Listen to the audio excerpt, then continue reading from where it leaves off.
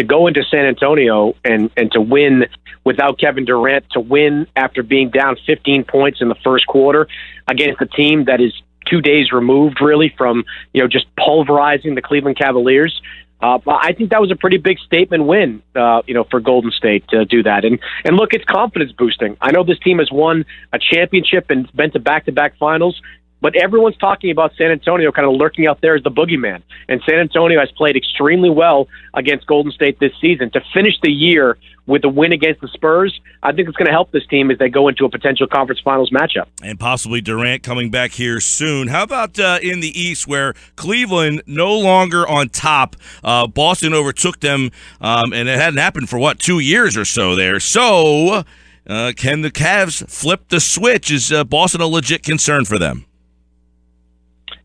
I think Boston's a concern, but I think Toronto's a bigger concern right now. Obviously, the biggest concern is getting it right internally. I mean, their defense has been deplorable over the last month or so, and offensively, they're playing a lot of isolation-heavy basketball that need to fix. But they're a team that's flicked the switch when they got to the playoffs before, and there's really no reason to believe they can't do it again. But they're going to have to, because they can't sort of be 75% of what they want to be in that second round, because once they get to the second round, whether it's Boston, Cleveland, or Boston, Washington, or Toronto, it is going to be a street fight against one of those teams. And it wasn't like that the last couple of years, and that's something they have to be prepared for. I think they are prepared for going into this playoffs. And Chris, it seems like it wasn't something that they thought they were going to have to prepare for maybe a month or two ago. No. Well, I mean, look, I do think that they always understood that the way the Eastern Conference has evolved, it's going to be a tough path. I mean, Toronto, at the trade deadline, they got Serge Ibaka, and Serge Ibaka makes them so much more dangerous on the defensive side of the floor. If you look at the numbers post-Ibaka trade, the Raptors have incrementally improved every single week with Ibaka on the team.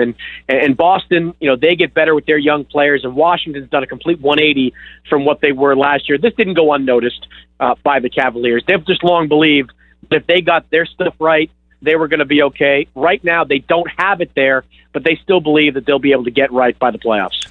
Chris Mannix with us here, talking NBA. Rumors of a potential Sam Hinkie return. The irony would be the Kings could be interested. Do you see Sam back in the NBA, and particularly with the Kings next season?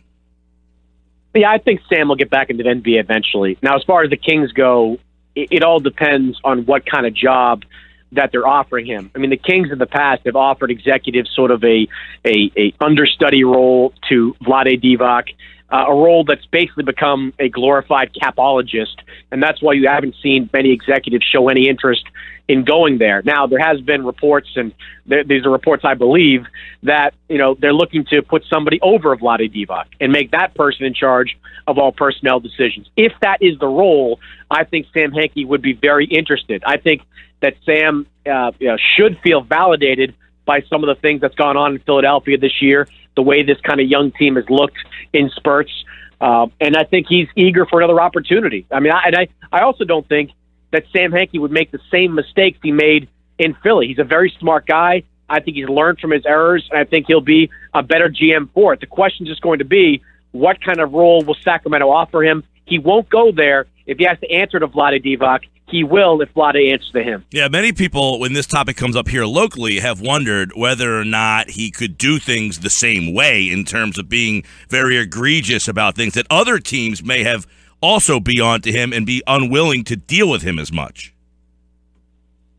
Yeah, I mean, there's some truth to that, I think. And it's been such a tumultuous few years, for a guy like Sam Hinkie. But again, I think Sam is going to be so much better this next time around. I mean, he's a very smart guy. I think he's learned from his errors, and I think he'll be a better GM for it. The question is just going to be, what kind of role will Sacramento offer him? He won't go there if he has to answer to Vlade Divac. He will if Vlade answers to him. Yeah, many people, when this topic comes up here locally, have wondered whether or not he could do things the same way in terms of being very egregious about things that other teams may have also be on to him and be unwilling to deal with him as much. Yeah, I mean, there's some truth to that, I think. And and it's been such a tumultuous few years, for a guy like Sam Hinkie. But again, I think Sam is going to be so much better this next time around. I mean, the things he screwed up on, the simple things, not going out and trying to get a guy like Ish Smith a year ago when Ish Smith wasn't going to help you win games, but he was going to help you be a more respectable team. That's the type of move that I think Sam Hinkie would be more inclined to make. He wouldn't just gut a team. He wouldn't be adversarial to people within his own organization. I think whoever gets Sam Hinkie again is going to get a very good executive. Chris Mannix from The Vertical, talking NBA, NBC Sports Radio. Chris, you tweeted last night two things that I found kind of interesting. One was about Malcolm Brogdon and the second-round pick and possible Rookie of the Year candidate. Do you think it is a Philadelphia player, or does Brogdon have a legitimate shot?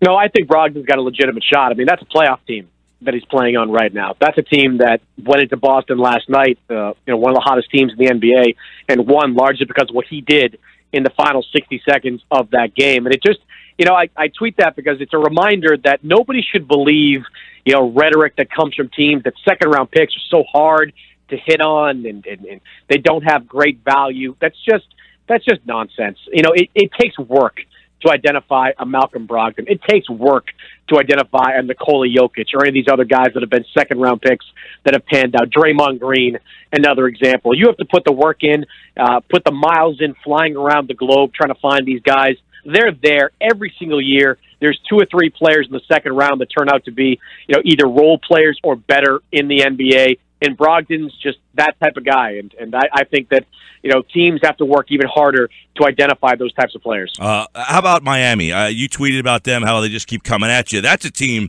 that really you would think has no business being a playoff team. Now, I know the East is a little light, but just Spoelstra, the job he's done, maybe a Coach of the Year.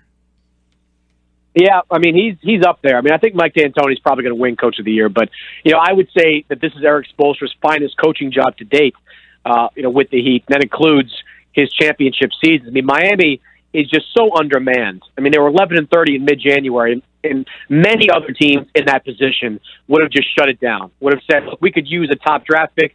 We're going to, go under the guise of developing young players, and we're going to tank away the rest of the season. The Heat didn't do that. They continue to focus on player development. They've continued to believe that they can win these close games, and they are very, very good when they lead a team in the fourth quarter. Something like 28-3 or some crazy number. They're just a good team. They really are, and they want it more than any of those teams in the back of the Eastern Conference playoff bracket. Will they get it? I don't know. They know they're in for a dogfight down there.